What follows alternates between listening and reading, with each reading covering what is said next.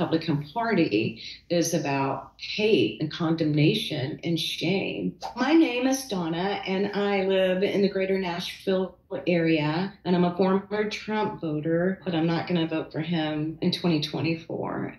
Saw a video from Vance just this morning that said that, single people, that people who don't have families are psychotic.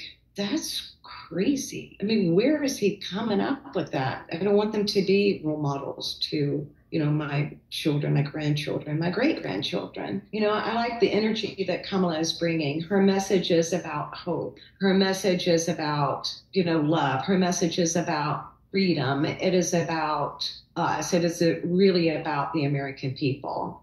And the message from the Republican Party is about hate and condemnation and shame. I'm not anxious anymore. I'm not fearful.